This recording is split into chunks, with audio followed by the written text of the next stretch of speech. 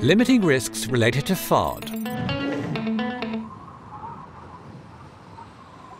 When taking charge of a vehicle, forgotten objects can pose a threat to aircraft safety and people on the ground.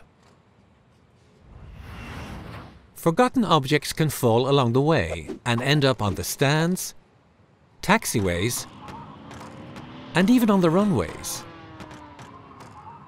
If drawn in by an engine, these objects, however small, can cause significant damage to the aircraft. They can also be blown by the blast and injure people on the ground. For the same reasons, it is crucial not to leave unsecured containers on the ground. In windy conditions, containers may end up on the taxiways or runways.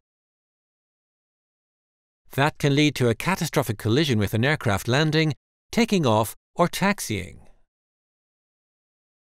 It is therefore important to respect 4 rules. Check that there is no debris on a vehicle when taking charge of it. Pick up any objects or waste. The person who doesn't pick up the FOD is just as responsible as the one who generates it. Put the FOD into the dedicated bins. Finally, never leave unsecured containers on the ground, regardless of their location, and systematically report them if necessary. Lay the ground for a safe flight.